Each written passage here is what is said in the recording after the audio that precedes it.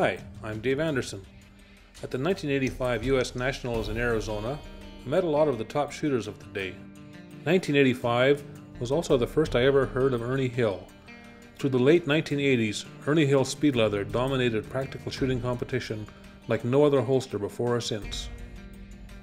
These are 1988 photos of some of the top shooters sponsored by Springfield Armory. Check out the holsters.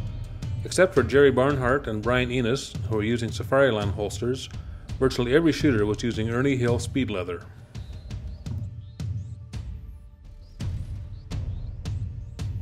Here's Ernie with Jerry Barnhart and Chip McCormick at the banquet following the 1989 Steel Challenge. In July 1987, I arranged for national and world champion Rob Latham to put on a competition shooting seminar for some of our local club members. You gotta aim to the left side a little bit. Aim more on the left side of the tape spot. Stand by. Ready? Trigger straight back now. Okay, these are like this on the right side of the zone. We're gonna still on the right hand. I don't want to be like this. Okay? I want to be against that thing. Why if you're running about right here? Okay? And just step into the box and get your arms up. As you're looking at the spot you want your foot, it's like down, bend your knee. The top is exactly the same. Okay? Back then, almost all of us used Ernie Hill Speed Leather. While the group is having lunch and a brief nap, I'm going to try and borrow one of the rigs.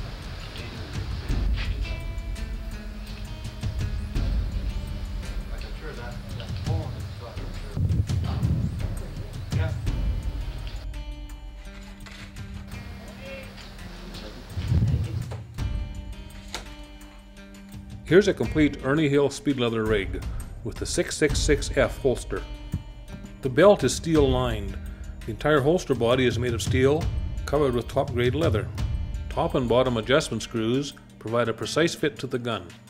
The steel lined fender attaching the holster to the belt can be interchanged to adjust muzzle rate, from straight up and down to muzzle forward. The 666F was initially named for Rob Latham and Brian Enos, although first Brian and later Rob later moved to Safariland. The pistol is the 38 Super AccuComp LE by Wilson Combat. I'll have more about the pistol on my 1911 pages.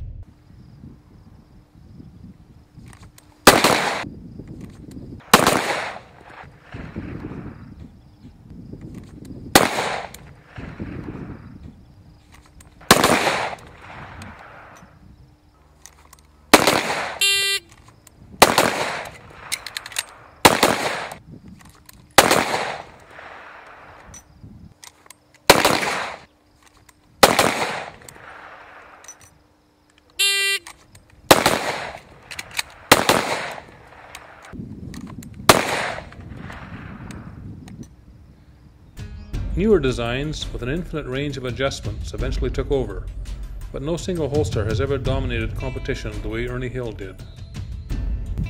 Well, I see the guys are about to finish their nap, so I better get this equipment back.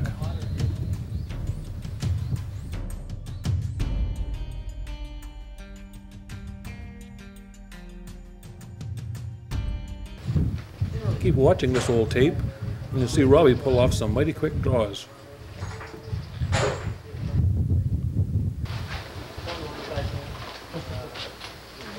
Truck, like Dave's work truck.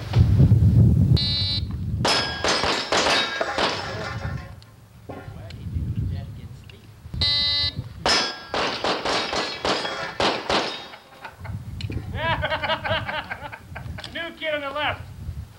Now that's how it's done. You better shut that off.